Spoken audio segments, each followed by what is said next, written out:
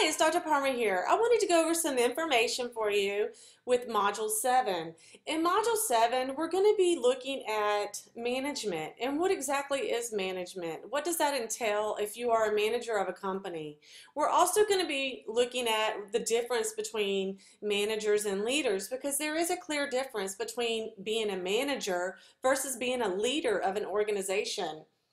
We're also going to look at corporate culture and organizational structures, how a company is laid out from the top down or from the bottom up.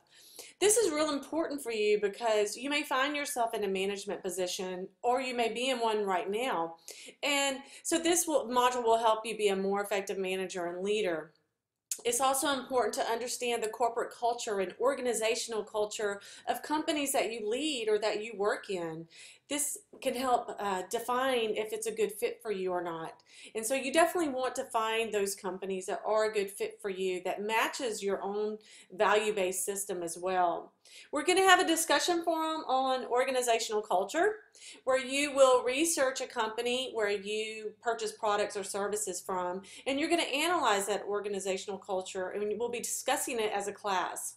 You also have a quiz for quiz number 7, and I will talk to you soon. Bye.